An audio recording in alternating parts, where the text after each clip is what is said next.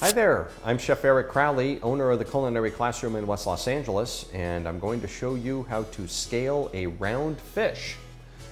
Round fish being as opposed to a flat fish. Flat fish are a particular type of species of fish. Examples are halibut, flounder, fluke, sole, things like that. All other types of fish like this branzino, for example, or trout, or even salmon, are what we consider a round fish.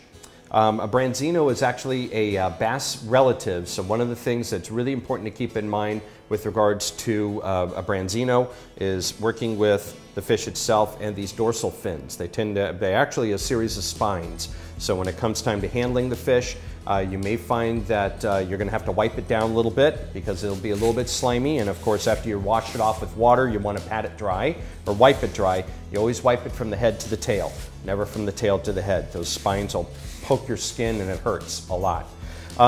Scaling is something that your fishmonger could do at the grocery store or at a seafood shop like Santa Monica Seafood. But in the event that it's been forgotten, you wind up getting home and you unwrap the fish and realize that the scales are still on. It's actually quite an easy process to do at home, albeit it is messy. So it is going to require a nice deep sink. Will definitely help you out, and you're definitely going to want to have a full bib apron on. And my best tool I usually find is something like a butter knife, and we're going to use the back of it. A little bit of paper toweling is going to be used to grab around the tail, and I'm going to head on over to the sink and basically just start to scrape the fish from the tail to the head and getting this dull side of the knife underneath the scales and flick them off. And you can see even from here that the scales just love to fly all over the place. Not a bad idea to maybe get a little bit of water on here to rinse off some of the scales.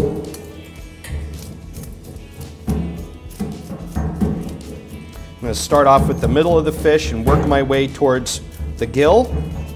Then I'm going to start to work my way up and head towards the tail. Okay. So we do the other side as well. The towel is really going to help when I've come to hold the fish by the tail, just to help get a really good grip on it. If you wind up busting the pectoral fin like that, that's fine. We're going to wind up taking it off, or you're going to grill the fish whole and you're going to keep it on only to lose it after it winds up getting done. If you could take the hand and you can go back and forth all along the side, you don't feel any kind of stubble. That is an indication that the scales are missing, and that's what you want. Give this guy a nice little wipe. And that is how you scale a round fish. Thanks again for watching.